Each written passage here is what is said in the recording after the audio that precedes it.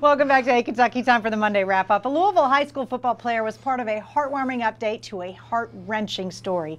Less than 2 weeks after losing his father to a suspected drunk driver, Trinity High School player Jackson Schultz was back on the field Friday night and made a big play for his team, pulling down an interception during the victory. Jackson was seen pointing to the sky following the impressive grab, and I don't have any words for it.